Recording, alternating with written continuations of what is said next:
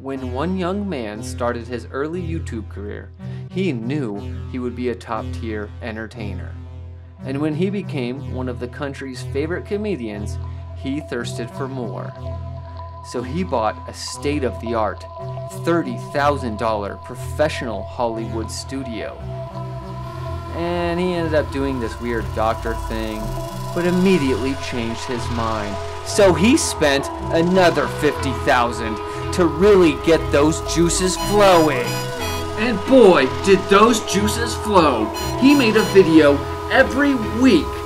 Even if he had no ideas, even if the idea was bad, he made one anyway. Hey look, it's Action Man, I love that show. I sure hope we get a sequel. And now it's time for Season 2.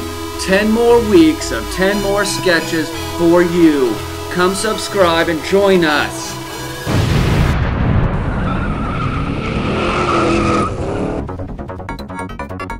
Get in, motherfucker. We're going on one hell of a ride.